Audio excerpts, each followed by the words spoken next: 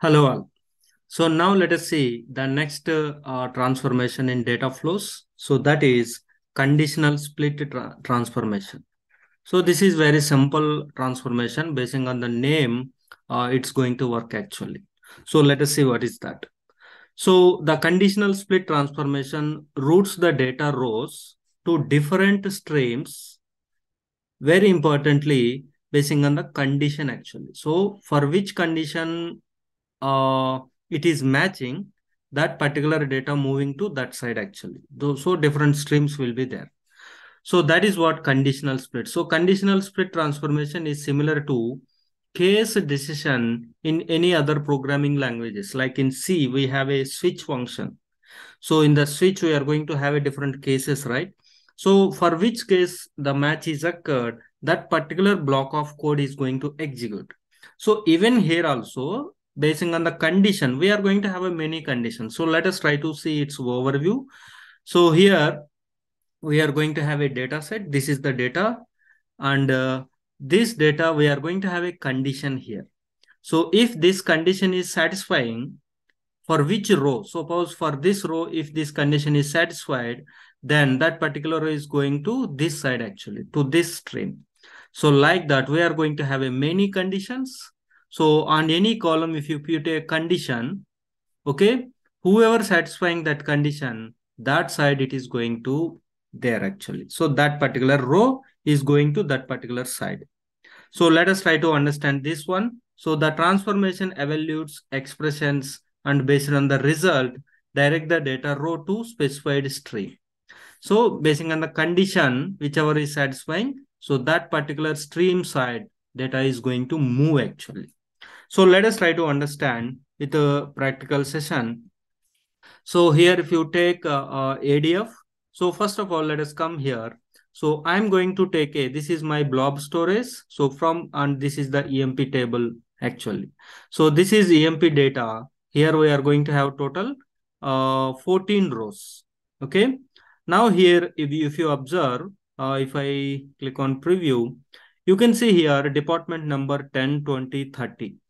So I want to divide this data. For example, here if you see, this is the data which we are seeing from the file. There are total 8 columns are there. In that, if you observe the DEPT number, so it is combination of 3 departments actually, 10, 20, 30. Now I want 10th department employees in separate file and 20th department employees in another separate file and 30th department is in another separate file. So my column here is department number. So whoever have similar value, those records I want into a separate file actually. So this is what streams we need. So based on this column, we need to put a condition and then we need to direct the data actually accordingly. So how you can achieve same thing in Azure Data Factory by using data flow. So let us try to take a data flow, new data flow. Then we need to connect to this particular file. So for that, let us try to create a source. Then here source, we need to, this is actually a EMP table, EMP data. So let us name it as EMP. Then let us take this one. So here source is EMP. Data flow name is, let us try to give as conditional split. Okay, conditional split transformation. Okay, yeah. Now here, let us try to give name for this EMP. Then we need to create a data set. Let us try to take a new data set. It is data is in a file is actually in a blob storage. Go to continue. File type is CSV. Select that. Then give the name for that data set underscore EMP. It is from blobs. Give some relevant name so that later you can refer actually. And the linked service which I already created. So this is ls linked service underscore blob EFN. And you can see here first row is actually a uh, 1st row is actually column names actually. So that is why first row as headers you can check, then select the file. So here, so in this blob we have two containers, two folders, that is, go to the containers, source and destination. So those two you must get here. So let us see. So in source container, we have a emp table file. So select emp table.csv, click OK. Then click on first row as header, because in the data we have, uh, you can see in the data we have first row as headers actually, column names. So that's all. So click OK, so that we are going to create a data set. So data set is created. So now check the data what we have. So before that, we must enable data flow debug option actually. So to run any data flow, we must enable this data flow debug option. So refresh, then we can able to see the data here. So here you can see total 14 records we fetched from the file. Now if you click on this plus, then you can take the conditional split. So you can see by default, whenever you select the conditional split, you will have two directions here. Okay. But all of them you can operate from here only. Okay. See here how many branches you have, conditional split. This is one condition. This is one condition. So these are calling as a branch. How many branches we have, that many lines we are going to have here, that many conditions we can create here. By default, this second one is for other rows, which are if any rows are not satisfying any condition, then those are coming to here. That is what rows that do not meet any condition will use this output stream. So let it be time being. Now you can see here, for this first branch, let us try to create a DEPT number records actually. DEPT 10, department number 10 records. Now, how you will identify these are 10th department records? Then you need to write a condition here. So that is what, go to the expression builder. So click on this. Then here, what is the column you want? So go here, department number. See, ABC meaning is it is a string type. Now, department number, if it is equal to, so you can have a operators here. Select a proper operator, that is equal. Now, this, if it is equal to 10. See, the moment I given 10, what happened here is it is throwing an error actually.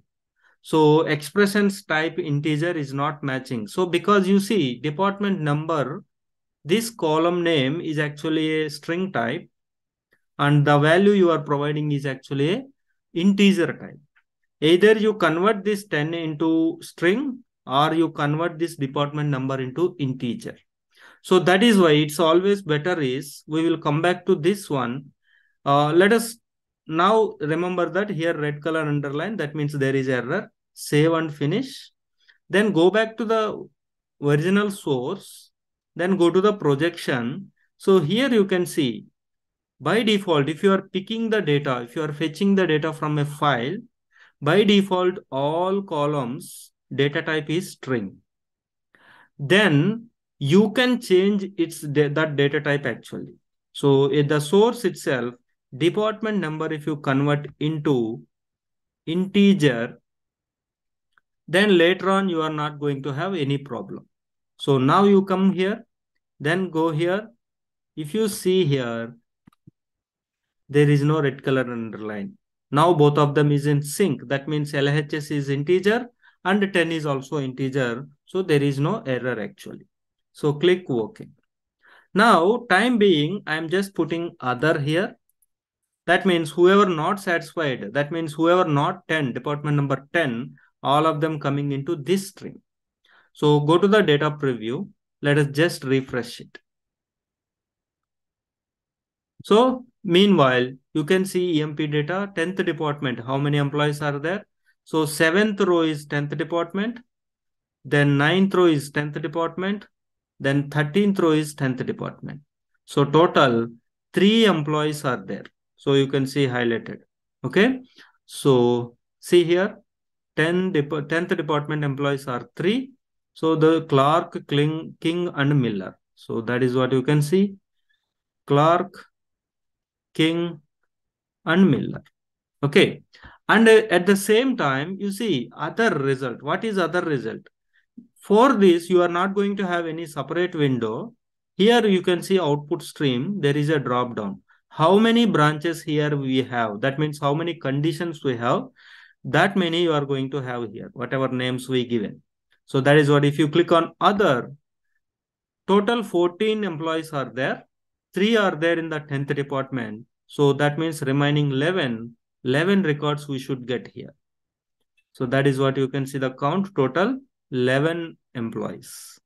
So now let us go to the configuration. Now let us try to build for other departments also. That means let us remove this default one. Let us take a new one, new row, conditional stream. So here let us try to give department number 20. Same thing here, DEPT number equal to 20. Then let us try to take another one. So that is DEPT 30. Then here also DEPT number equal to 30. Now let us try to preview the data. Accordingly, we must get the data. That means 10th department employees 20, 30 separately. So you can see, okay, this is 10th department. Now if you click on drop down, you must have 3 options because 3 conditions we defined. So 20th department, if you take, so in the 20th department, there are 1, 2, 3, 4, 5. There are 5 employees are there. So you can see 5 employees. Then these are the 5 employees. Then similarly, 30th department. So in the 30th department, there are 6 employees actually. So that is 1, 2, 3, 4, 5, 6. So that is what you can see. Total 6. So 5 plus 6, 11, 11 plus 3, 14. Total 14 employees are there in this file. So this is the way you can use the conditional split when you want to divide your data into basing on some condition, then conditional split is going to help you. Then after this, you can add a sync. So sync file, then where you want to store this. So that is what. So try to create a, so this result we would like to store in another container, which is destination container. So time being, we don't have any files here. Now let us try to create a, so this is blob storage. Your target data storage blob. What type of file? It is CSV file. Continue. So data set underscore. So data set underscore file name. This is destination container. Okay. And the linked service is same. Then select first row as header. So here you have to select your destination container, that is this one. Okay. Then click OK.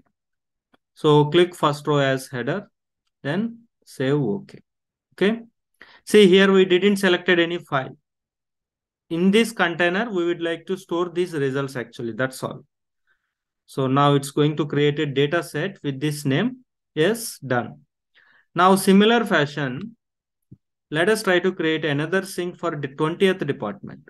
Okay. So let us take sync. And one more thing here, if you come, go to the settings, then here, what is the file name you want? So you must select output to single file. The whole result you want to take into the same file. Then set single partition, select on this, then give the file name here.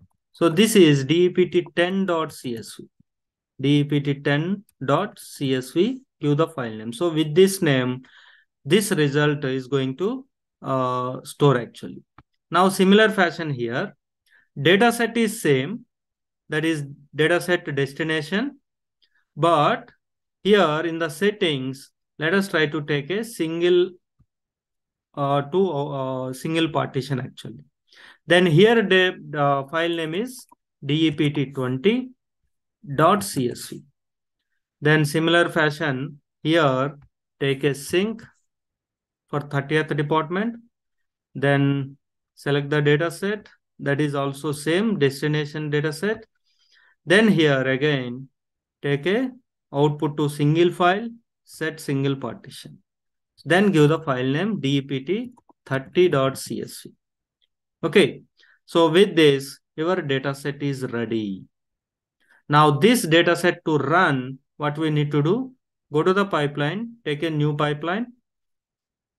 Then under move and transform category, you are going to have a data flow. So give the name. So that is conditional split. Okay. Then select the data flow which we created, that is conditional split transformation. Now, if I trigger in the destination container or folder, we are going to have these three files actually. So let me debug this. So when you are debugging any data flow debug option must be enabled. Okay, that we must ensure actually to run your data flow. So that accordingly transformation is going to happen. So actually to run your transformation, you must need a computation and storage, right? So that is going to provided by enabling this data flow debug option. Okay. So now it's running. So when it is running, you can see, you can go to the details actually, so that you can monitor what is happening. So here it will show you how many records written, all these things actually. So sync 3, that means I guess department 30 records already written and remaining are in queue. Okay. Okay, let it be. Yes, you see other one is also completed. Department number 20, right? Then another one is in queue. So it's completed. Now you can come here, see here, 3 rows written, 5 rows, 6 rows, total 14 rows. Now let us refresh this destination container. So you see there are 3 files. If you open 10th department and it's a data, click on edit. See, all 10th department employees are there. And similarly, 20th department, then click edit, all 5 records in 20th department and 6 records in 30th department. So you can see that. Okay. So it is very simple that conditional split we are going to use when you have a multiple streams and you want to divide the input data based on some conditions. When you have more than one condition, then conditional split is the best suitable one to transform the data actually. Okay.